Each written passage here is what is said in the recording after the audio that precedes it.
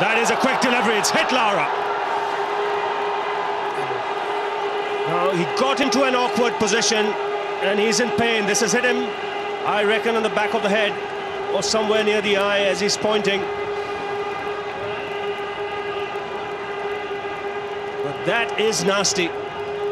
Shoaib Akthar, the first man to run across to Lara.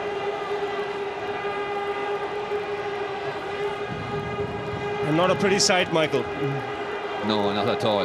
That's not something they like to see on a cricket field. And just from Lara's reaction when he got it, you know that has hurt him. And you could just see the way Lara reacted. You watch here, the way he reacts after being hit. It's an awkward position. He's missed the bat. It's just under his neck. The way he goes down, he knows he's in pain.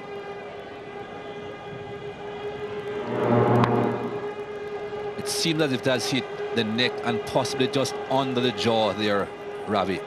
And one would hope that it is more neck than jaw, because there's nothing in the neck to break really, at the front of it at any rate. Any bones would be in the back, and that should not be a problem. If it has hit the jaw, that could create a problem or two, but I would hope not.